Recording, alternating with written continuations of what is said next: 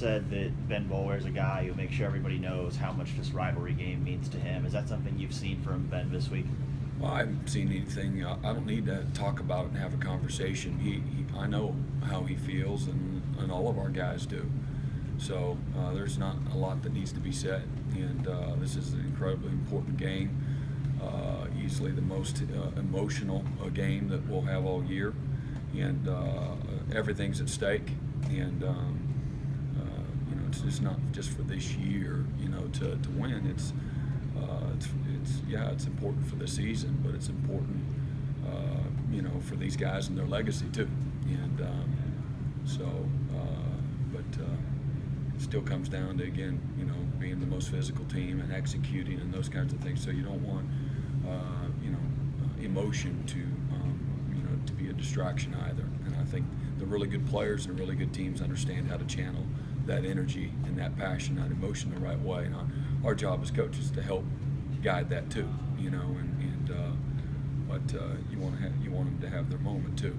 How much have Ben and Cordray, Carlos, Jadar, that whole senior class made a difference for this team this year? They've been great. They've been great. They've been great leaders, and they've all played incredibly well for us. And usually, to have a chance to be good, your best players need to, and your older guys, you know, need to play well. And so, fortunately, you know, those guys have really played at a really high, consistent level. So, you know, if they weren't, or if they were inconsistent, then you'd have to play younger players that maybe aren't quite as ready more. And at some spots that might hurt you. And so it's a lot of times those older guys, they don't, it's, you know, I don't take it for granted. I know we don't. But a lot of times, I say a lot of times, sometimes those older guys come in and they get a little bit distracted, particularly if they have a football future beyond college, and for whatever reason, it's kind of an albatross for them to just turn it loose and have fun and play at a high, consistent level. And this is a year that through whatever, how many games have we had? 11? Yes. Yeah. Is it 11 games? So through 11 games, it's been really good, and great focus and great leadership. And I just think that they really care about their team and their teammates and the constituency, the fans, and just representing the right way. And you know, and they really value what it means to be a senior and be a leader. With Brian Edwards, you guys think you recruited him on defense? What did you see from him as a football player? I see a guy I wish we had in our secondary right now. He's what you want. He's a great competitor, tough guy, plays with a lot of passion, emotion, very physical, very confident, aggressive, a great kid, super human being, and he's done real well for them. You're still without Pagano. How pleased are you with Albert's play the last couple of weeks? And he's getting better. Just overall in the season, Albert's getting better, and needs to continue to work on his consistency. What I love about where he is right now, he knows he doesn't have this attitude like he's getting screwed. I should be playing more. Where's my reps coach? It's like, okay, I need to focus a little more. I need to work a little harder, have a little more sense of urgency. And Albert's a great young man that's got a bright future.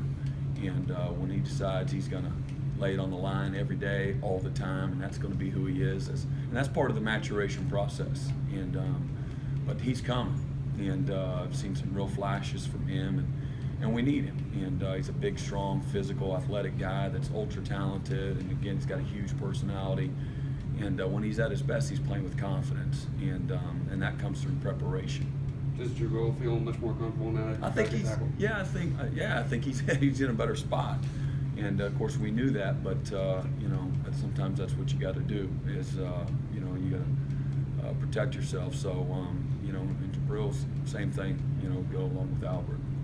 The running back Dowdle the running back that's kind of played the second part of the year. What has he brought to that offense? Again, he's been consistent, physical, instinctual, runs behind his pads well, does a nice job. He's a jump cut player too. Plays smart. You know, is patient. Same thing. They've got a few really good young freshmen. They're playing really well for them, for any player, let alone as freshmen.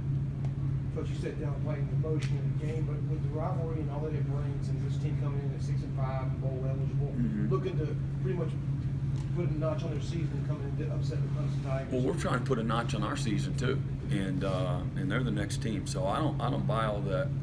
I don't buy the jargon that, you know, oh, they're going to ruin our season, or that's if that's the motivation, then they're thinking the wrong way. And I'm sure their coaches.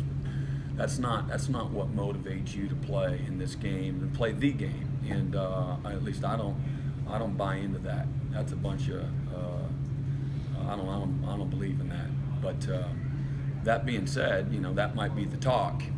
But you know, our guys know they better be ready to play. South Carolina's gonna, and we're gonna get their best shot. And they're playing better. You know, as the season's gone on, they've just gotten better and better, and playing with a lot of confidence right now. The hate and the heart is on both sides, and the game isn't any more important to either one. And there ain't no more pressure on one team or the other. You know, if they stand for what's right, you know, this game means everything to them.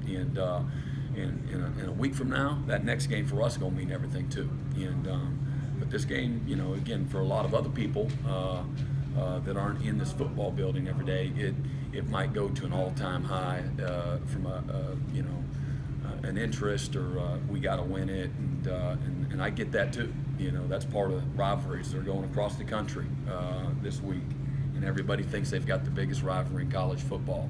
And I know in this state there's nothing bigger and more important when it comes to all things football. All set.